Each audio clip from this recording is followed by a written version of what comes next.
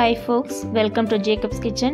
இன்னைக்கு நம்ம வீடியோல lamb gravy எப்படி பண்றதுன்னு தான் பார்க்க போறோம். இது ரைஸ், சப்பாத்தி, பரோட்டா, பிரியாணி, இட்லி, தோசை இது எல்லாத்துக்குமே ரொம்ப நல்லா இருக்கும். lamb gravy பண்றதுக்கு நான் 1/4 கிலோ lamb கறி எடுத்துர்க்கேன். இங்க மட்டன் பெரும்பாலும் கிடைக்காது. lamb தான் எல்லா இடத்துலயும் கிடைக்கும். இந்த டேஸ்ட் வந்து மட்டன் மாதிரி தான் இருக்கும். இப்போ நம்ம கறியை வேக வச்சிரலாம். ஒரு குக்கர்ல நம்ம எடுத்து வச்சிருந்த கறியை சேர்த்துக்கோங்க. இது கூட 1/4 டீஸ்பூன் உப்பு, 1/4 டீஸ்பூன் மஞ்சள் தூள், கறி மூழ்கிற அளவுக்கு தண்ணி சேர்த்துட்டு ஒரு 4 விசில் விட்டு வேக வச்சு எடுத்துக்கலாம்.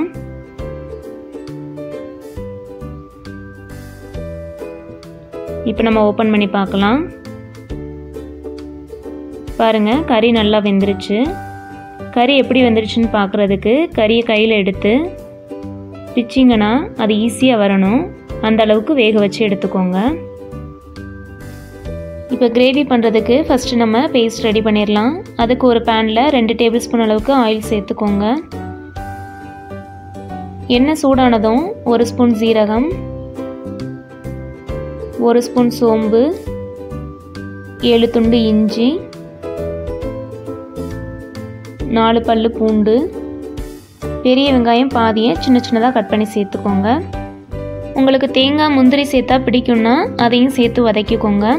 சில பேருக்கு வதக்கி அரைச்சி சாப்பிட்டா ஒத்துக்காது. அவங்க இதை பச்சையாக அரைச்சி கிரேவியில் சேர்த்துக்கோங்க. இந்த 2 மினிட்ஸ் வதங்கினதும் நல்லா ஆற வச்சுருங்க. ஆறிடுச்சு. இதை ஒரு மிக்ஸி ஜாரில் சேர்த்துட்டு கொஞ்சமாக தண்ணி சேர்த்து பேஸ்ட் மாதிரி அரைச்சி எடுத்துக்கலாம். இந்த மாதிரி அரைச்சி எடுத்துக்கோங்க. இப்போ நம்ம கிரேவி பண்ணுறதுக்கு ஏற்கனவே வதக்கின பேனில் 3 ஸ்பூன் அளவுக்கு எண்ணெய் சேர்த்துக்கோங்க.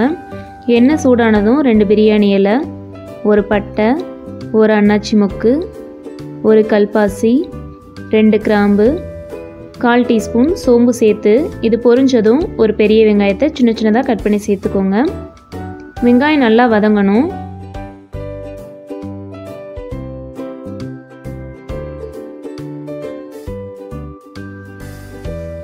வெங்காயம் நல்லா வதங்கிடுச்சு. இதில் 1 கொத்து கருவேப்பிலை, கொஞ்சம் போல் கொத்தமல்லி இலையை சேர்த்துட்டு வதக்கிக்கோங்க.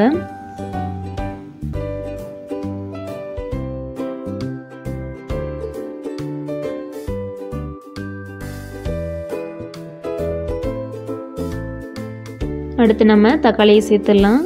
நான் 2 பெரிய தக்காளியை கட் பண்ணி சேர்த்துக்கிறேன். இது 2 நிமிஷம் லைட்டாக வதக்கிக்கோங்க.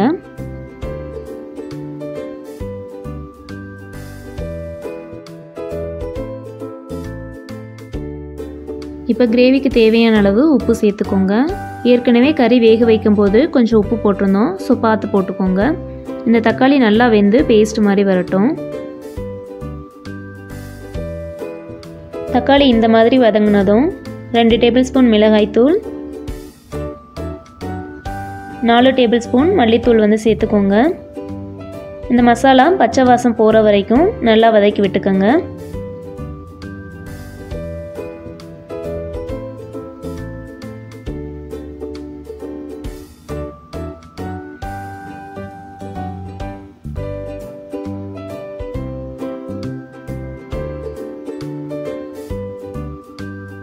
இப்போ நம்ம கறியை சேர்த்துடலாம். நம்ம வேக வச்ச கறியையும் தண்ணியையும் அப்படியே சேர்த்துக்கோங்க. ஏன்னா கறி ஏற்கனவே நல்லா வெந்துருச்சு, ஸோ ரொம்ப நேரம் வேக வைக்கணும்னு அவசியம் இல்லை. அதனால் அப்படியே சேர்த்துடலாம் தண்ணி கூட. இப்போ கறி எல்லாம் மசாலா கூட மிக்ஸ் ஆகுற மாதிரி நல்லா கலந்து விட்டுட்டு ஒரு 2 மினிட்ஸ் கொதிக்க விட்டுருங்க.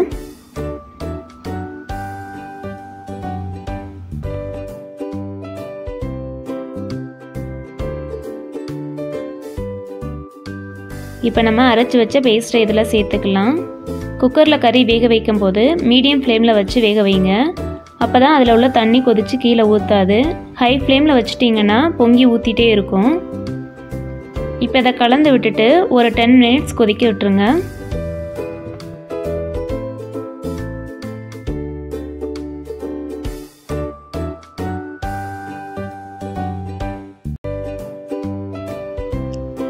இப்போ பாருங்கள், நம்மளுடைய lamb gravy சூப்பராக ரெடி ஆயிருச்சு. இதை விட இன்னும் கொஞ்சம் கெட்டியாக வேணும்னா ஹை ஃப்ளேமில் ஒரு 5 மினிட்ஸ் வச்சு இறக்கிக்கோங்க. இந்த மாதிரி நீங்கள் மட்டன் lamb கிரேவி செஞ்சு பாருங்கள், செம்ம டேஸ்ட்டாக இருக்கும். ட்ரை பண்ணி பார்த்துட்டு எப்படி வந்துச்சுன்னு கண்டிப்பாக கமெண்ட்ஸில் சொல்லுங்கள். இந்த வீடியோ உங்களுக்கு பிடிச்சிருந்தா லைக் பண்ணுங்கள், ஷேர் பண்ணுங்கள். மறக்காமல் சப்ஸ்கிரைப் பண்ணிவிட்டு பக்கத்தில் உள்ள பெல் ஐக்கானையும் கிளிக் பண்ணிடுங்க. அப்போ தான் நான் போடுற வீடியோ உங்களுக்கு உடனே நோட்டிஃபிகேஷனாக வரும். தேங்க்யூ.